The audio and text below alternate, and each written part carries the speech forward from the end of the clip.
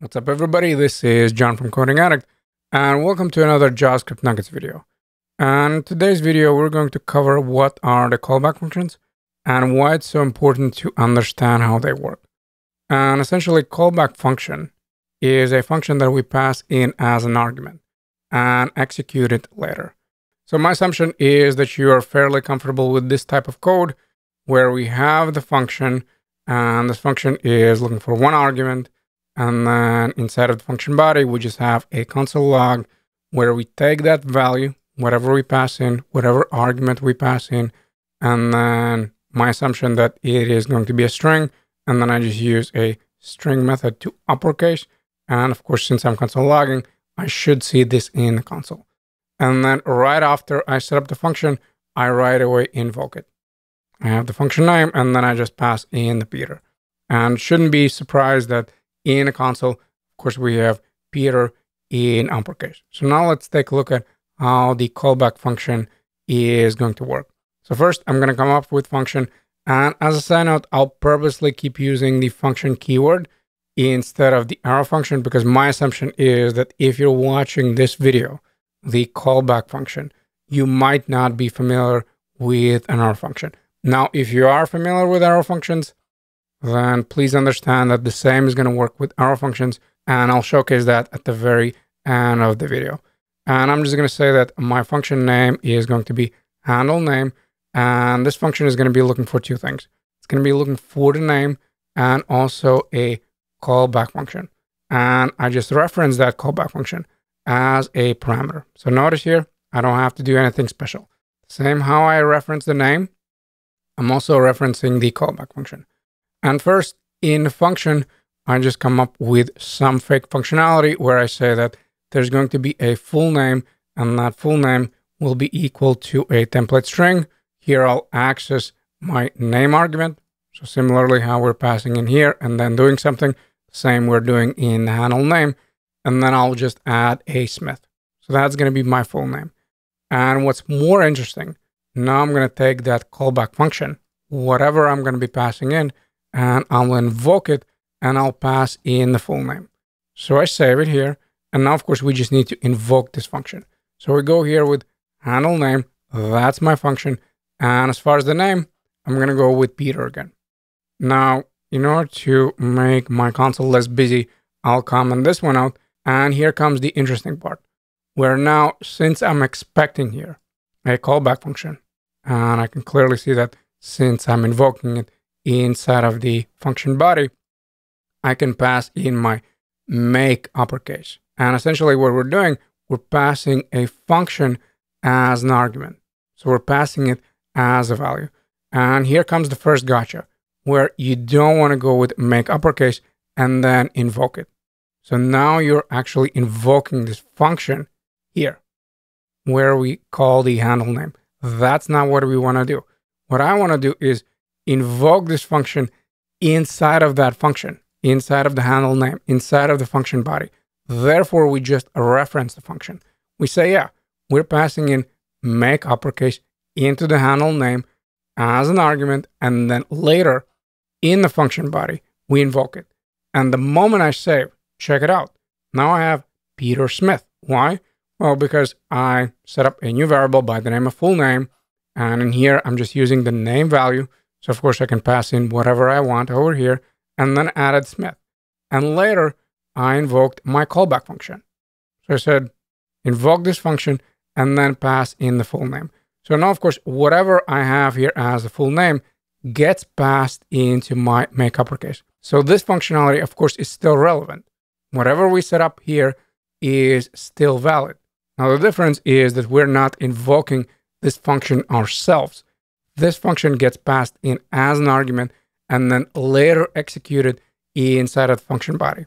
And once we understand that, we can keep playing around where I can say some more logic here. And then I'm just going to copy this line of code. And then I'm going to invoke that function, I don't know, 5 more times, like so.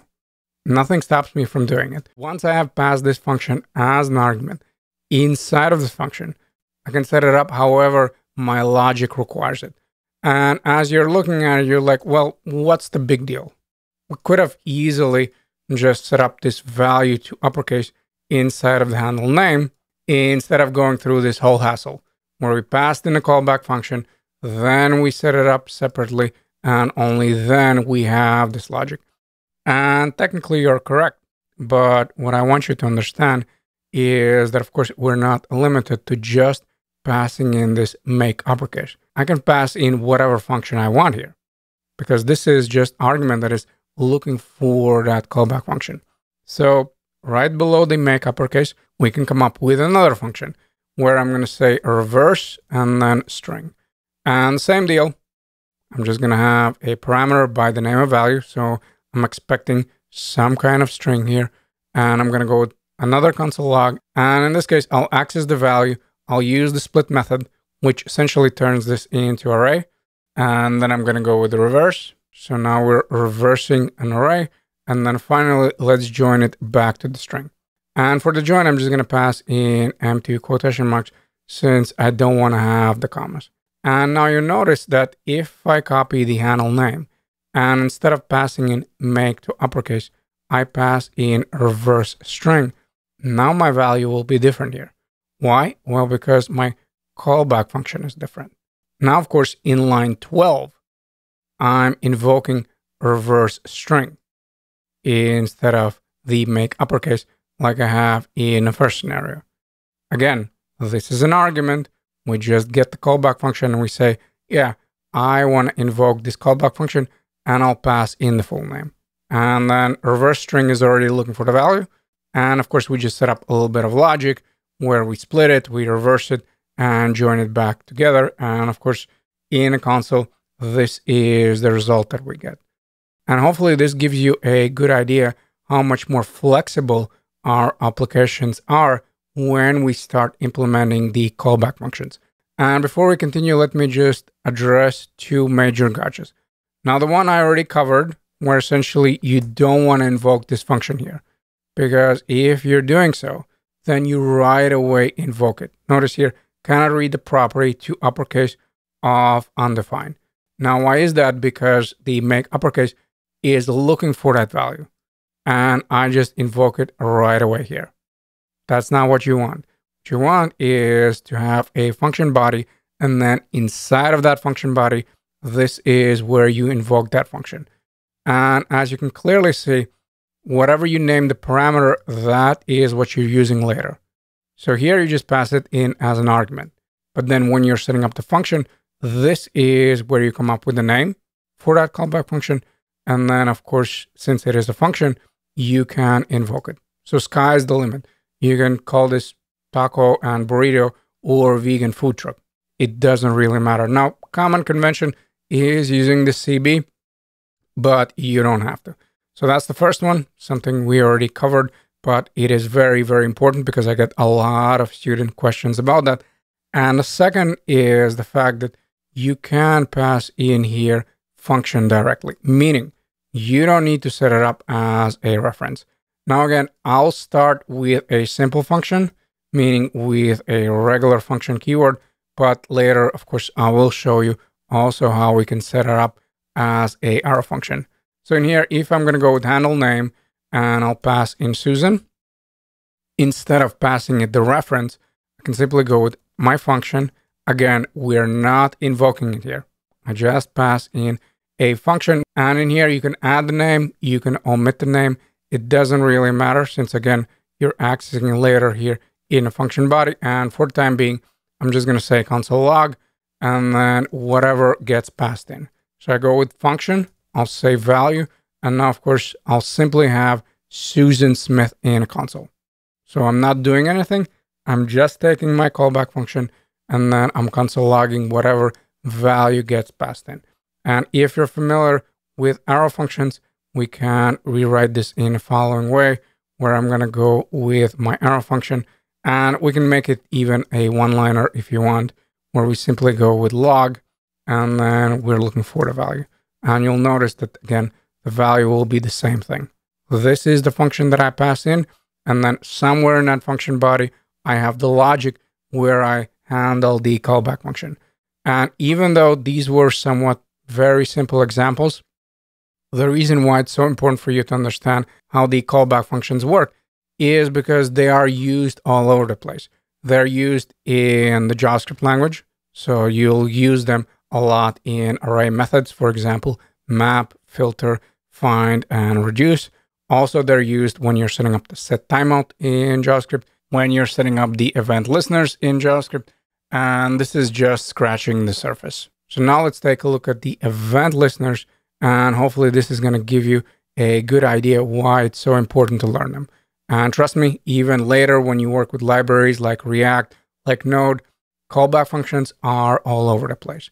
And in my scenario, I have in the HTML a button with a class of btn. And now I simply want to access that button. So I'm going to go with btn. That is equal to a document, then query selector. And then, of course, I'm looking for the btn. And we're already familiar where we can go with btn. And then we can add the event listener. Now, event listener is a function that is looking for two arguments. It's looking for the name of the event, which now, of course, is a click event. And second is that callback function. So, of course, it has some logic under the hood where, again, it invokes it later. So we don't invoke it right away. And, of course, we are not responsible for setting up the logic, but we are responsible for setting up that callback function. So if I go here, and in this case, I'll right away pass in my function, just like I did in my last example here. And I'm going to go with function. And now whatever I'll set up in my function body will be invoked when we click the button. Again, there's some logic under the hood that just takes that callback function and invokes it when we click the button. But the idea is the same, where, again, we pass in our callback function. So we don't invoke it right there and then. In this case, we invoke it when we click on a button. Again, let's go with simple hello world, and you'll see that, of course, once we save, as I start clicking the button in a console, I'll all the time see the hello world. So hopefully this gives you a good idea how we set up a callback function, as well as why it's so important to learn it. Again, the main idea is that instead of invoking function right there and then, you pass it in the argument, and then inside of your function body, you decide when this gets invoked. And when you talk about the JavaScript language or the libraries, a most common setup is going to be following, where you'll have to pass in the callback function and it's going to get invoked under the hood.